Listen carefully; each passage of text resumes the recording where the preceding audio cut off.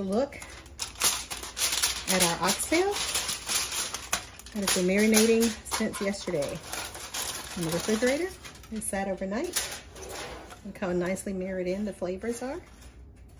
Delicious. It smells amazing. Now we're gonna get ready to brown these in the Instapot. Now normally I would put these in a Dutch oven on top of the stove and then transfer them over to the Instapot, but I like the flavoring that's left in the bottom of the pot, and it's hard to take that from one pot to the other. So today I'm gonna cook directly in the Instapot, but I'm not gonna pressure cook that yet until later. So first you start by taking some vegetable oil and just putting enough in the bottom to coat the bottom of the pan. And this is where you're gonna start to brown your oxtail on all sides. So this is what it looks like, just enough to fill the bottom, and you're gonna add more oil as needed. Okay. I'm gonna put this on the saute setting. I'm gonna put it on low. I'll give it probably about 20, 25 minutes. I can always add more time. And then I wanna put it on low because I don't want the oxtail to burn too fast.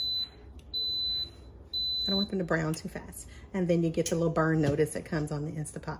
So that just takes too much time. So we're gonna start adding these into the grease. Once it's warmed up and got nice and hot, then we'll start browning the oxtail. Now the oil is starting to get noisy, and we're gonna start putting the oxtail in the Instapot.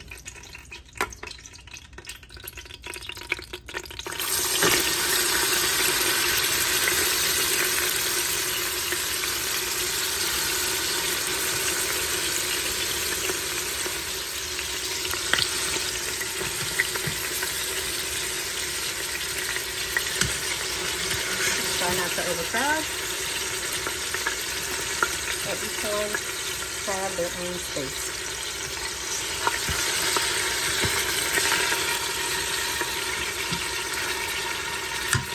Now that one can fit. Okay, and brown them on each side. You see with the smaller pieces, you can put a lot more in there than the big pieces. So that's the end of the oxtail. Once this side gets done browning, then we'll be ready to go to the next step.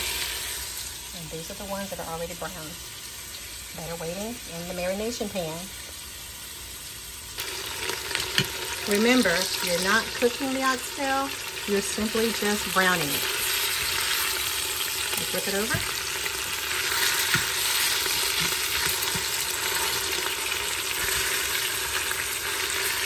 Why the glass face, friends?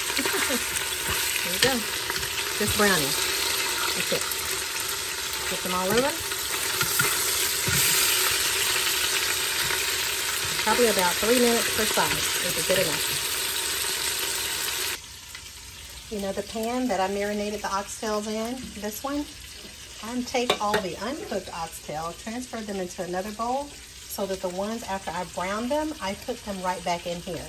I'm not getting rid of anything. When it comes to oxtail, I save everything. So this flavor right here is going right back in the pan when I get ready to put everything together. Okay, so now that I finished browning my first batch, you're gonna see what that looks like. Put that over here. Again, in the same marination pan that I had before. So I know which ones I browned and which one I didn't, because they all look the same when they come out after they've been marinating overnight. You continue this process until you have browned all of the oxtail. So let me show you what flavor looks like. Most people say that's burnt. I say that's good flavor. That's all what's left from the oxtail browning. Okay, now we're gonna deglaze this with beef broth. We're gonna add garlic and allspice. Okay, I'm gonna add 3 cloves of garlic to the seasoning pot. And a couple of things of allspice. Okay.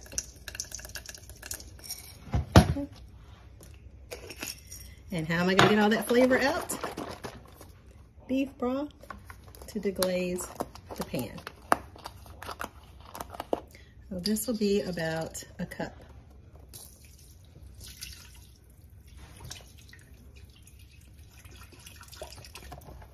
Okay.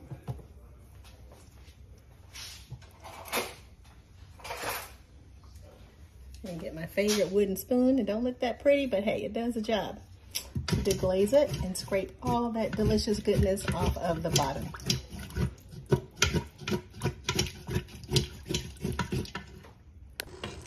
Now you can see all the flavor. It's none of the little stuff that was stuck at the bottom. It's all incorporated into the liquid. Now we're gonna add the onion. As I said, I have a lot more onion than I need, so that's good enough for the onion. Okay, so we're about to get the vegetables ready for our oxtail. You're gonna need green onion. You're gonna separate the green part from the white. They have two separate purposes in this recipe. You'll need some fresh garlic, bell pepper, I like the red ones, yellow onion, use a full thing, and you're going to have some fresh thyme. Okay, let's cut this up. I'll be right back. One thing I want to say about cutting up bell pepper is people usually take the tops off and discard them. No, there's a lot of, I call it meat around that top. So I go around, I'm not giving anything back. Groceries are too expensive these days. I have nothing to throw away. This is what I'll throw away. That's it. See there? These things, keep it. Same thing over here. Cut around it, cut around the stem. A lot more bell pepper to be had. Some people might even plant that. I don't know, but that's a lot. Look at there. Don't waste. While we're getting ready to cut up all the vegetables, so far I got the bell pepper, and I'll get the onion and the green onion later, but just wanted to hit you up with these. The Camilla beans are the best. So we're going to be using these for our rice and peas. That's going to go with the oxtail a little later. Stay tuned. So now we have completed the chopping of our vegetables. So this is the green onion. See, I separated the greens from the whites. We're going to have two separate purposes today. And then here's the bell pepper, the red one. And this is a whole onion. This is Texas size. I may use all this onion, I may not, but I went ahead and cut it up anyway. It's always good to have onion cut on hand. And this is truly a labor of love. I see why I always buy the already prepared garlic, the minced garlic, because garlic, cutting fresh garlic, a little difficult and sticky and whatever. So, but with oxtail, I'm not playing around. I'm getting the fresh garlic. And then lastly, the thyme. Thyme, usually some people cut it up. I just like to slide it off of the sleeve, right off from the branch and get ready when I'm ready to prepare it. So I'm not going to chop this up. I'll just slide the leaves off into the dish directly. Okay. Next is the white part of the green onion. We're going to add fresh garlic. Next, we're going to add the red bell pepper. I love bell pepper, so all of that's going in, every bit of it, all two of them. Stir that up, incorporate it.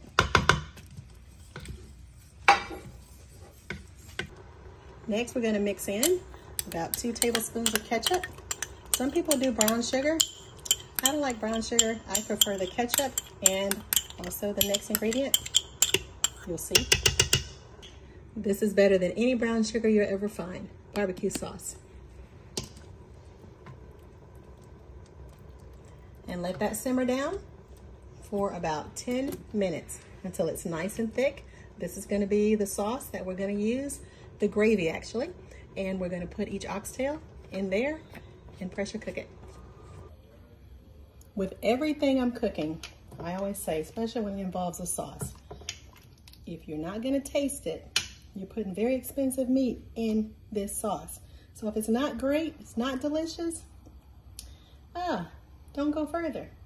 Say less, add more flavoring or whatever you need, but oxtail is too expensive to be wasted. So I put this on a separate spoon, of course, because that's just nasty to eat out your pot. And if that sauce don't make you want to slap your mama, don't you put those oxtail in there. This delicious. This is delicious. Now it's ready. Time. Like I said earlier, I just pull it off the sprigs and put it directly in there. You won't even hurt if a sprig gets in there, and pull it out later. The thyme, fresh thyme is always better. But if you don't have that, you can always get the dry that's in the grisher.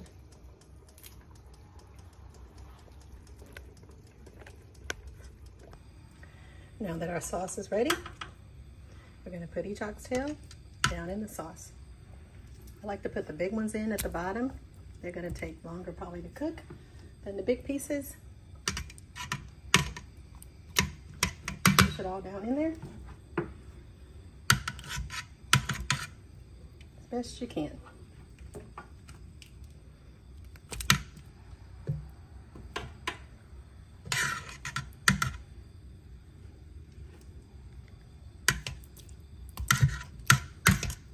Room for everybody in there.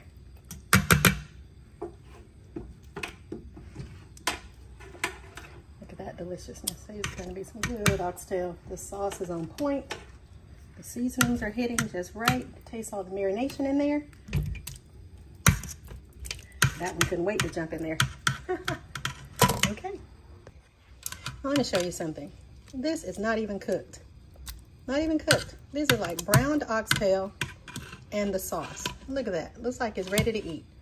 But you just wait. Okay. That's what little fellas look like in the Instapot. Stir the oxtail in there pretty good. Make sure everything is coated with the gravy.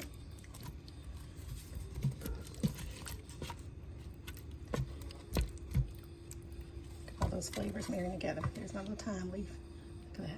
Look at that beautiful. Isn't that beautiful? Okay, pressure cooker. We'll see you in 45 minutes. Pressure cook. Custom. 45 minutes.